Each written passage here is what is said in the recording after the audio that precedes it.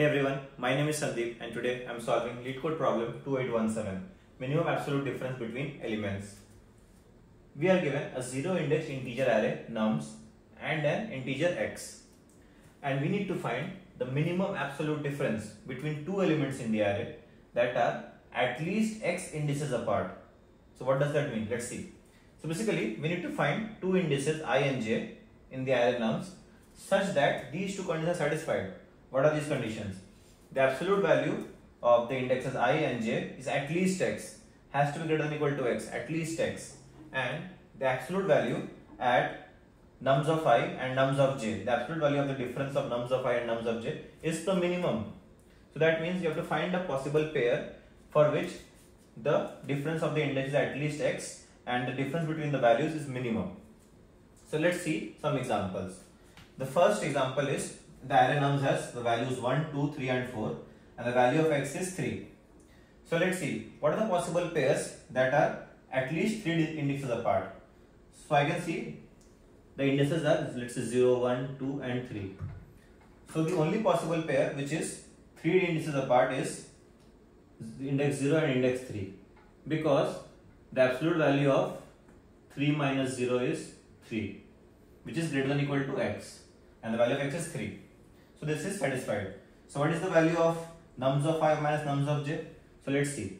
So the absolute value of nums of I is nums of 0 is 1 and nums of 3 is 4. So which is 3.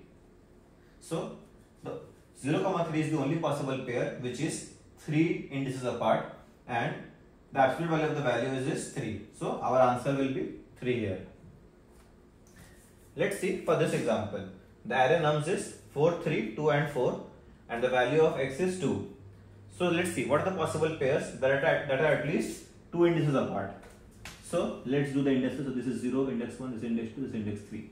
What are the possible pairs? The possible pairs are, one is 0, 2, because the difference between the pair is 2. We will take the pair 0, 3 because again the difference between them is at least 2. And finally we will take the pair 1, 3 because the difference is again 2. So these are the possible pairs. Now let's see what are the values at these possible pairs and let's find the minimum of them. So first, the value at 0 is 4 and the value at 2 is 2, and we will take the absolute value of that, which is 2. Similarly, the value at 0 is again 4 and the value at 3 is 4, and the absolute value of this will be 0 because 4 minus 4 is 0. And finally we have 1, 3. The value at 1 is 3 and the value at 3 is 4 and the absolute value of this is 1. So the minimum among these possible answers is 0. So the answer for us is 0. So we will take this pair 0, 3 because the difference between them is at least x and the difference among the values is minimum, which is 0. So 0 is our answer. For a detailed problem statement, check the link in the description of the video and pause the video here if you want to think about the solution. Okay, let's move on. So we are given two conditions in this problem. The first condition is the absolute difference of the indexes has to be at least x, and the absolute difference of the values at those indices has to be minimum. So ideally, to solve such problems, what I do is I try to remove the conditions and solve the easier version of the problem, and then I add the conditions back and see how I can modify the easier version to solve the entire harder problem with all the conditions. So in this case, let's say we remove this entire condition. Now what does the problem become? The problem becomes simply finding a pair of numbers in the array for whom the absolute difference is minimum. So for example, let's say in this array, we need to find a pair for which the absolute difference is minimum. So the array is 4, 3, 2, 4, 5 and 1. How do you find a pair for which the absolute difference is minimum? One way is I can sort this entire array, which gives me 1, 2, 3, 4, 4, 5. So sorting this gives me 1, 2, 3, 4, 4 and 5. Once I sort, I can simply find the absolute difference between the adjacent pairs. This gives me 1, this gives me 1, this gives 1, this gives 0 and this gives 1. So the minimum possible values among these differences is 0. So 0 will be the minimum possible answer. So that is one way of solving the problem. But now if I add this condition back, the condition was the absolute difference of the indices has to be x, at least x. So Once I sort here, the ordering changes, right? So that means you have to think of something else, some other way of solving this problem. So one way is, so let's say I consider this index as nums of I. So let's say I'm saying this particular index is part of the answer, is actually nums of I, nums of 0. Now, what are the possible values of nums of j? What I can take as nums of j? So nums of j has to be anything among these remaining subarray, which is nothing but 3, 2, 4, 5, 1. Correct? Now I have to find the number which is closest to this. Then only the difference will be minimum. Correct? So for the difference to be minimum, so let's say this is the number line. For the difference to be minimum, I have to either take the lower bound or the upper bound. Lower bound means the element which is less than or equal to nums of I and is closest to it and is present in the subarray. Similarly, upper bound means the element which is greater than nums of I and is ahead of it, is greater than x basically. So now, so let's say all these elements 3, 2, 4, 5, 1. What is the lower bound for nums of I? Nums of I is currently 4. So let's say nums of I, that is nums of 0, is 4. So what is the lower bound for 4? Let's see.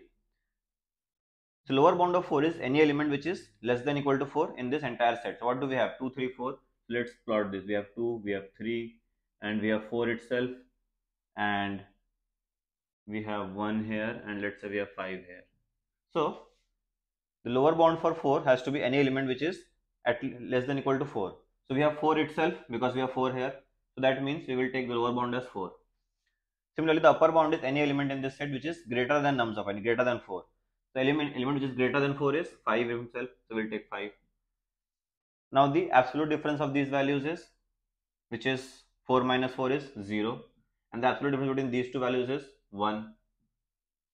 Okay. So if I consider 4 as part of the answer, then the minimum value that I can make is 0. Okay. Now let's see.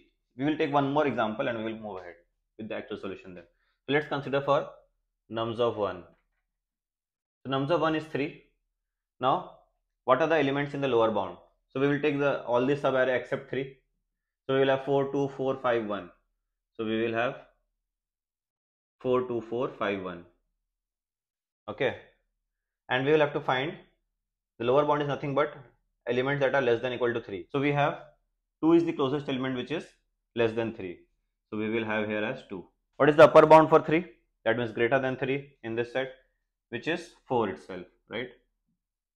So now, what is the difference that we get? So 3 minus 2 is 1 and 3 minus 4 is again 1. So because we take absolute difference. Okay. So if you take 3 as the answer, the minimum value that I can make is 1. So the idea is for every index, we keep all the other elements in the set and always try to find the lower and upper bound. So we are iterating through the array which takes n time, O of n time, and finding the lower and upper bound in a set of elements takes O of log n time. This is a very standard operation in any programming language like Java or C++. You can use sets, you can use tree set in Java, and we can achieve this. So we'll add this condition back and solve the harder problem. So let's add the condition back and see what do we have. We have absolute difference of indexes has to be at least x. So I minus j has to be greater than or equal to x. So I is nothing but what? X plus j. If I consider this value as j, okay, so right now j is 0. We have the array as 4, 3, 2, 4, 1. So when j is 0, this is the particular value of nums of j. Okay. So what are the possible values of I that I can take? I has to be greater than or equal to x plus j. So I has to be greater than or equal to x is what? Value of x is 2 and j is what? 0. So I has to be greater than or equal to 2. So that means I has to be all the indexes which is greater than or equal to 2. That means 2, 3 and 4. So I can be this, I can be this, or even I can be this particular index. So when j is 0, the possible subarray that I can take is this particular subarray 2, 3, 4, which is 2, 4 and 1. Nums of j is 4 because element at index j is 4. Okay. So let's see. In this subarray, to make the absolute value of the possible difference minimum, which particular value I can take? So again we will come back to the same problem, which is finding the lower and upper bound, so that the closest elements we take and we find the minimum difference. So the lower bound for 4 will be 4 himself. Lower bound for 4 is 4 itself. What is the upper bound for 4 in this particular subarray?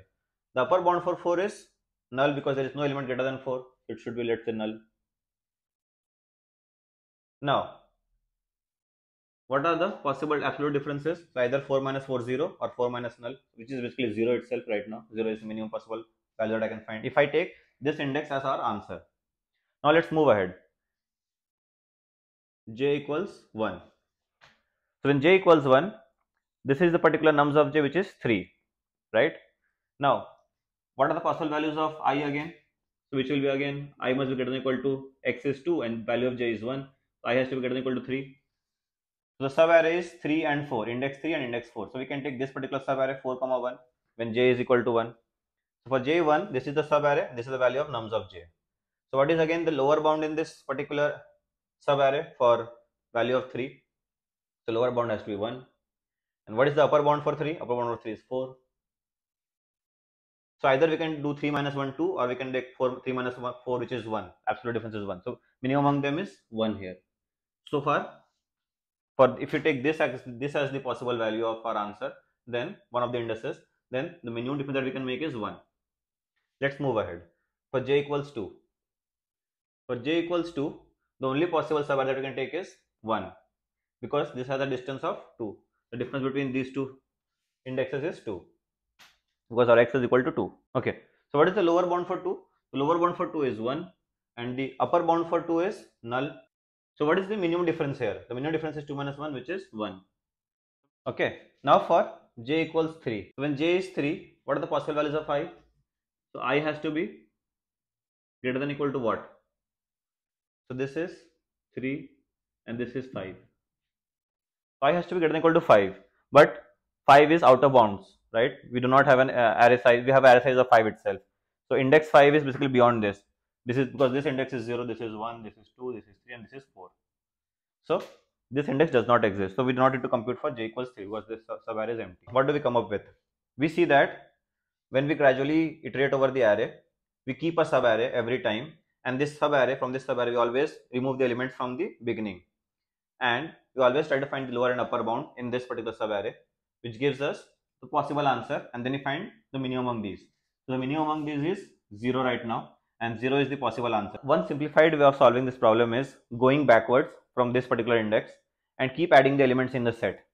That way you just need to compute the lower and upper bound, and you never remove the elements. So let's move to the coding section of this problem. Okay, so I will quickly walk you through the code. So the function name is minimum absolute difference, which gives you an integer as a return type, and it takes list of integers nums as the parameter and the integer x. I have taken a set. Now I have an answer. I have initially initialized the answer as maximum value because ultimately I need to find the minimum. So as I said, I will iterate backwards because it's easier for me to add element into the set. So I iterate from nums.size minus x minus 1 because that's where the subarray starts adding elements, and I go till the beginning of the array, and every time I go one index backwards. So every time I am adding the element which is j plus x. As I said, I minus j has to get equal to x, so I is nothing but j plus x. So we add the element which is at j plus x as index into the set. Next I compute the lower and upper bounds. So lower is nothing but the element which is less than equal to nums of j. So in the set, the element which is less than equal to nums dot get j. Similarly, higher is nothing but the upper bound for nums of j. So take the set dot higher nums dot get j. Now I get the lower and upper bounds. So I see if simply the lower bound is not null, then just compute the minimum answer. Similarly, if higher is not null, compute the minimum answer by either answer minimum or the absolute difference between those values. Finally, I return the answer. So what is the time complexity for this solution? So let's say the size of the list is n, where n is the size of the list. So we iterate through the entire list. In the worst case, it is size n, so O of n, and every time we are adding to the set as well as finding which is the lower and higher. So these operations take log n time in a set. If you choose the set in Java or something else, so it's log n time. So it's overall n log n to iterate through the array, and every time we are doing log n operations to insert as well as find the lower and upper bounds. So the time complexity is O of n log n, and the space complexity is O of n because we are storing a set of n elements in the worst case. If you still have any doubts, add a comment. I will try to reply to them. And if you learned something today, feel free to like, share, and subscribe to this channel. Thank you.